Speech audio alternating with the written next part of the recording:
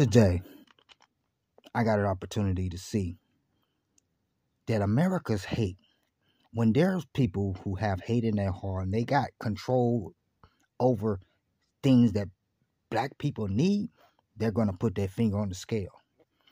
I remember when my mama came to me in a dream after I went to a killer's house and I read his eyeballs. She said, I need to start seeing my gut instincts as facts. And don't worry about now. Soon I will be 200% self-reliant. Now I understand what she meant by that 200% self-reliant. See, I see that if I got to rely on people who probably got hate in their heart, I'd never get anything done.